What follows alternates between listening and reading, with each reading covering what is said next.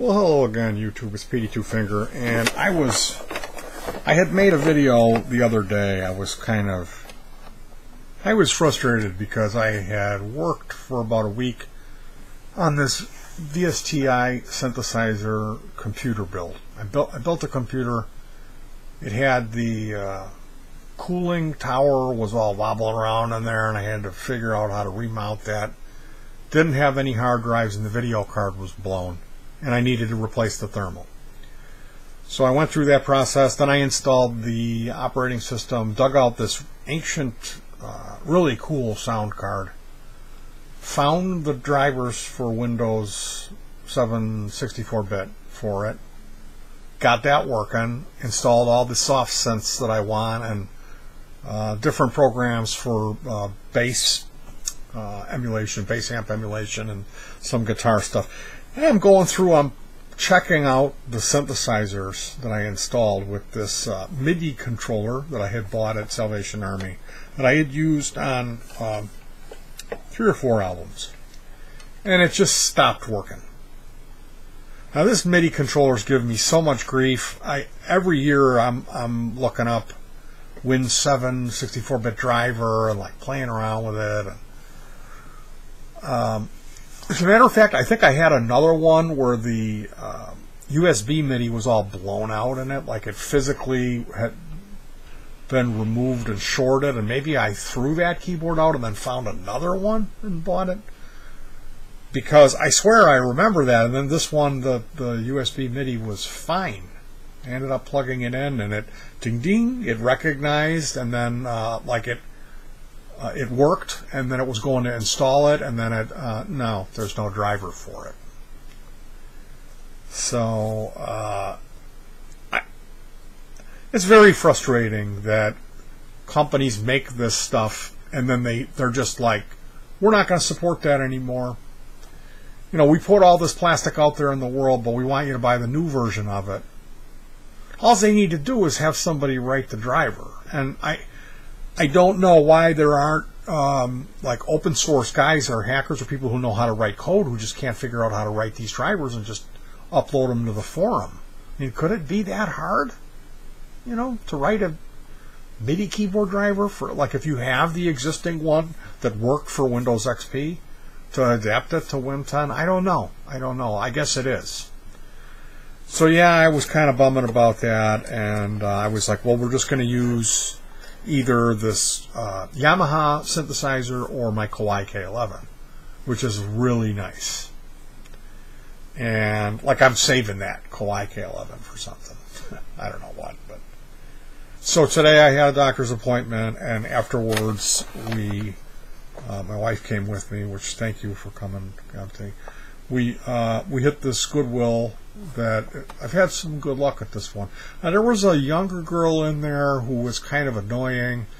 She was like asking this guy about a power supply, and she couldn't figure it out. And I was like, you know, I can help you with that. And she's like, no, I want to get someone who works here. And I said, well, to be honest with you, you couldn't have found a person who knows more about this stuff than me, and I'm here buying keyboards today too, and I've got a pile of power supplies right here, so I'm gonna just insist that I help you.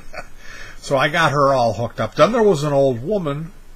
I don't know what nationality she was. She wasn't white. She looked like kind of like yolk. She had like maybe Polynesian. She had like a style though. She had like a cool cap, like a leather purse with zippers on it, and all of her clothes didn't match, but they matched.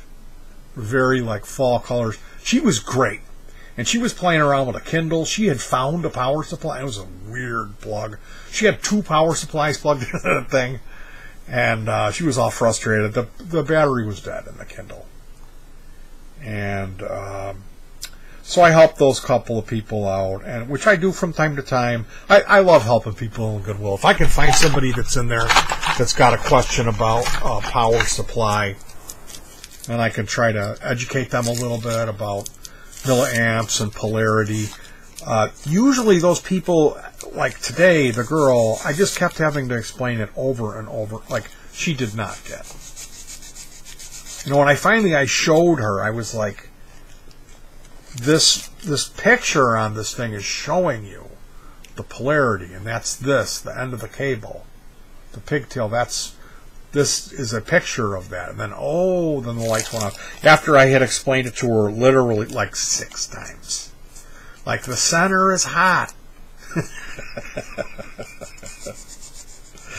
So,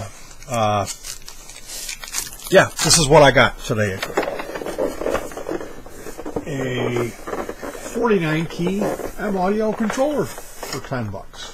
And I got a really nice power supply. This one has the some of the newer, smaller MIDI controllers will just have 2 buttons, and I really don't like that. I like to have the what is it called? Pitch bend wheel and modulation wheel.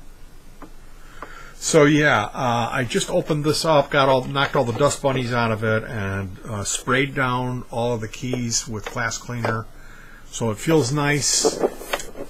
I really like the way that these keys feel. They feel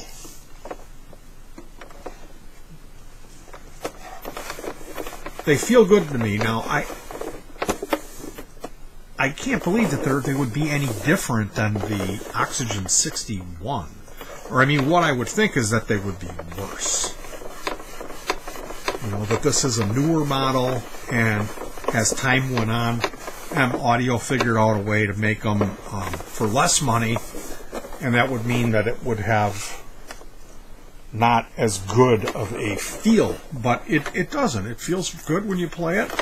It was $10. I got a power supply with it. The power supply has pigtail on both ends, which means there's a long AC cable that comes off of it that plugs into the wall. It's a 12 volt, 1 amp power supply that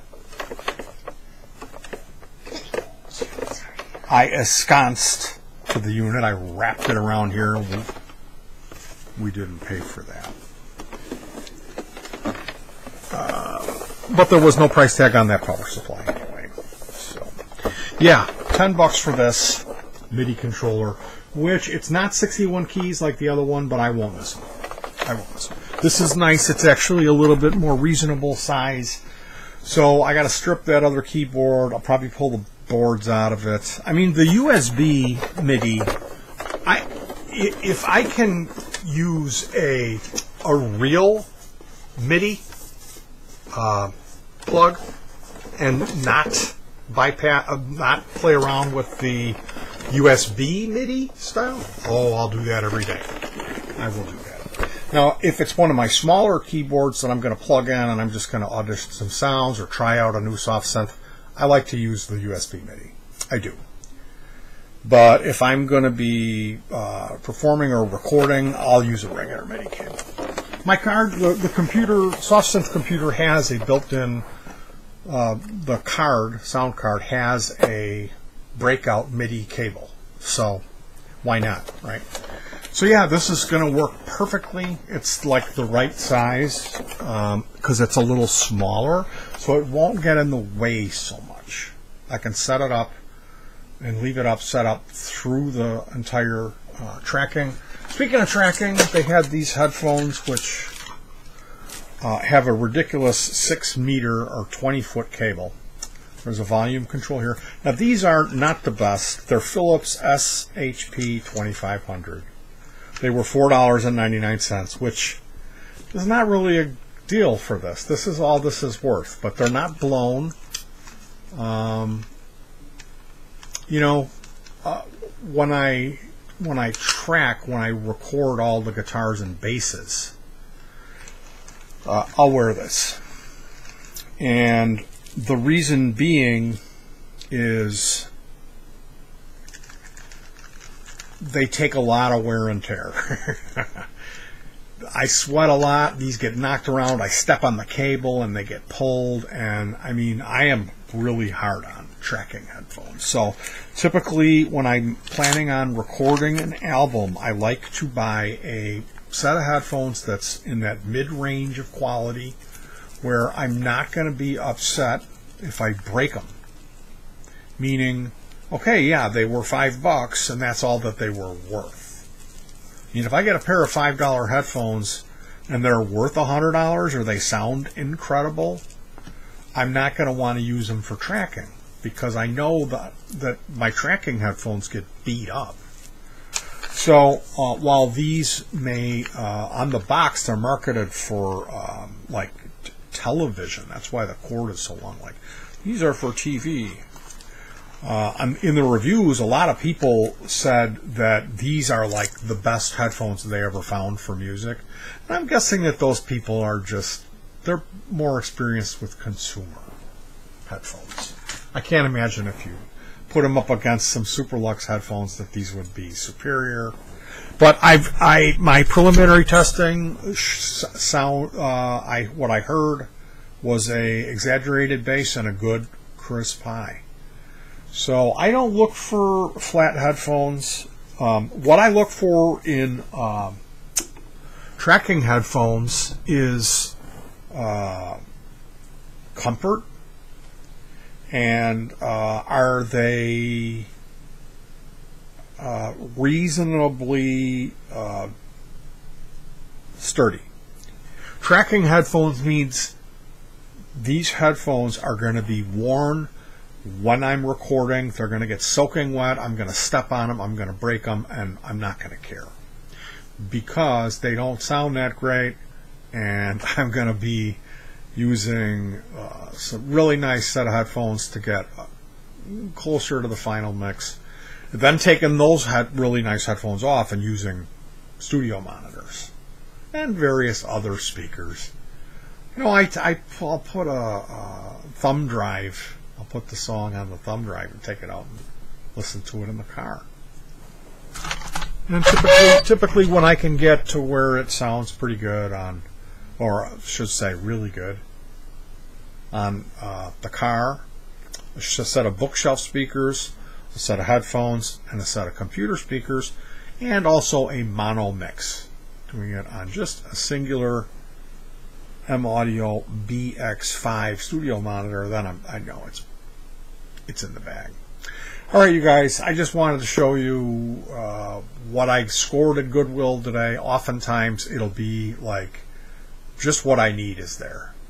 You know, like they say, the Lord provides. Well, the Lord provides.